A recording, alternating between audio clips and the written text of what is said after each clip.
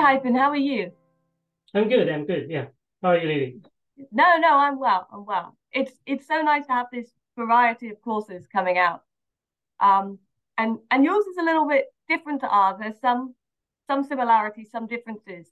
I've noticed, especially you're honing in on the transparency area. But why don't you tell us a little bit about your course?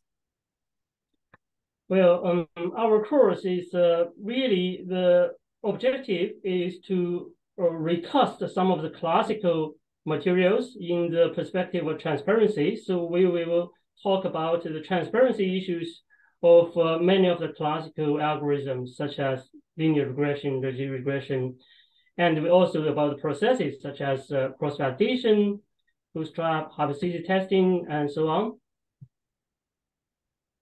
Yeah, no, it's really interesting. And definitely things that are well, they're close to my heart because I'm a statistician. Well, that's my background. Oh, I've great. noticed Yeah. you've got a lot of AI, a lot of AI experience on your end. But it's The really interesting. author, the author of the book, right? So we have tried to recast. It really is statistician, right? You can see that that's a Yes, book. Actually, we have tried to recast. It's classic. I really like the book a lot. absolutely. And I've noticed that there's things that are quite central to your course that we're also trying to draw out as well. So you really dig into these methods a lot more on the kind of data, on the data handling side, the concepts behind them, and you go into a lot more depth than we do, and go through a lot more methods. We kind of look at these key concepts here and there, but you really dig into these methods. What made you feel Yes, that this was? I should really give the credit to the author of the book. Actually, we just really it's really packaging, right? So we can't take too much of the credit. For example, just give you some example where we maybe I can show you some of the examples, right? Linear Yes, regression. yeah, That's please do. classic, right? So linear regression, what we do is for all the algorithms, we will talk about the ingredient in a very consistent, standardized form, input, output, model, loss function, learning algorithm. And we also talk about the system transparency. And in particular, for particular algorithm, we will give an example trying to explain the system transparency. For example, give an example talking about if the input will be some different one than what you get output, and also the other from the other way, that is in order, right? So this in order to get an output, then what will be the input, right? So that's really a inverse problem trying to explain, make it more transparent. For example, if you want to get some sales, then what should your advertisement budget should be? So this kind of transparency, I think, is embedded in the book, but we make it just more explicit with particular explicit headings to make it very clear, and we try to provide that for all the algorithms. For example, here, I think, yeah. Yeah, no, I think it's incredibly useful. It looks very good, and you've got these lovely videos. I started watching a few of them. These videos on explaining, what it. Yes, exactly these ones here. Um, Yeah, so here we also try to reuse, right? So originally we thought, okay, maybe you can record videos, but that's the cost is high, and we may not be able to do as good as many other YouTubers do, right? So therefore, I think what we did is really trying to reuse those very popular videos online, and those are indeed very helpful, save us lots of time, but the quality is really high, and help us to explain the concept more clearly. yeah, no, yeah. Why reinvent the wheel? Yeah, And yeah, then yeah. you, So, it's yeah, particularly we are it's not likely to do better. no, it's we like I said, we touched the surface of some bits, but yours is really comprehensive, and it's so nice to see the transparency behind these concepts gone into, and I think Yeah, I that think that's one really of the other thing we benefit from Turing is really the differentiation of how to say this is really let me go to here.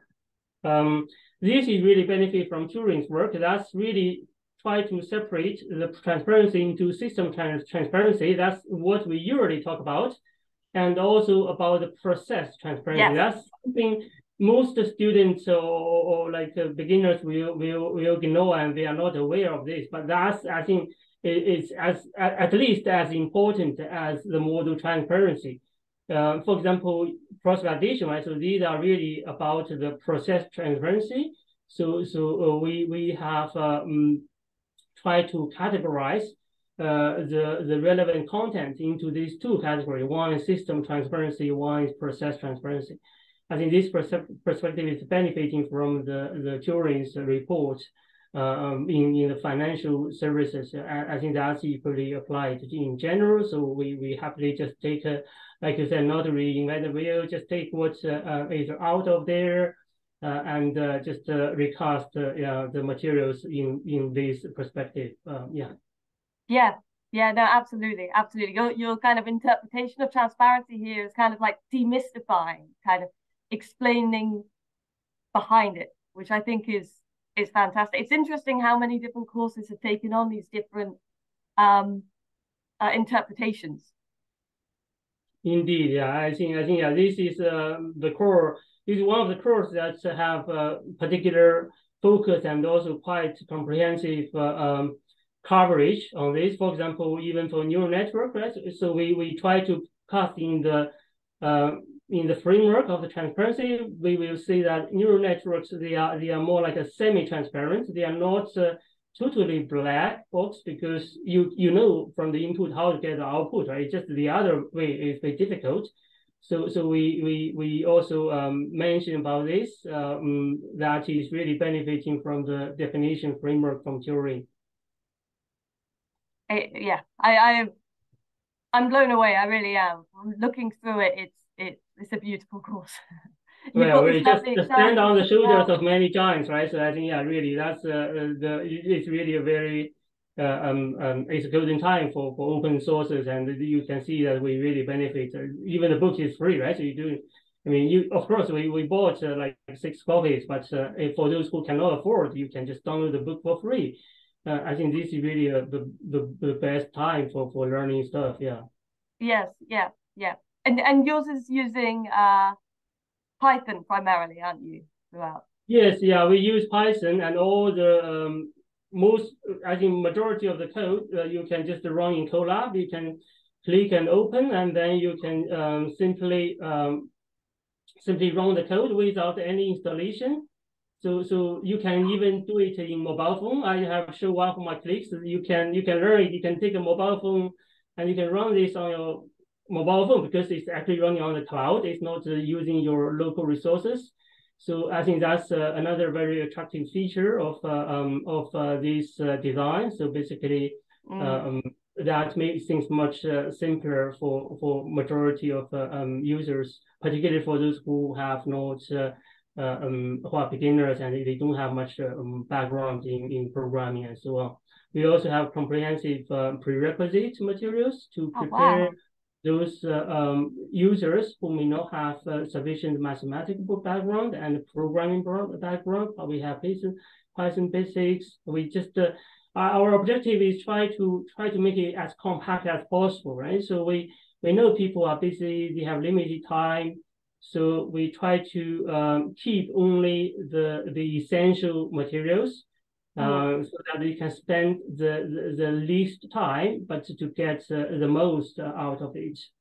We also try to break down, that's also listen to Turing's advice, try to break down into very small sizes so that they can, on average, I think they may to finish each section, they may spend 1 hour. I think 1 hour also should be able to help most of users to go through the materials in one section. After that, we have these exercises with all the answers actually hidden. So basically, they can try it first, then they can check the answer. I think this is another nice feature of what we have built in. So I think this is extremely important from my 6 years of teaching, so that they can really do the work first, then they can check the answer with code examples. You can see all the running outcomes.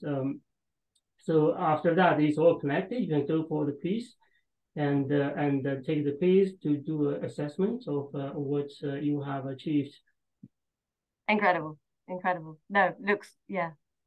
Like I say, I'm blown away, and it's fantastic how interactive. Thank you for the kind words. Thank you. No, thank you very much. Thank you. you.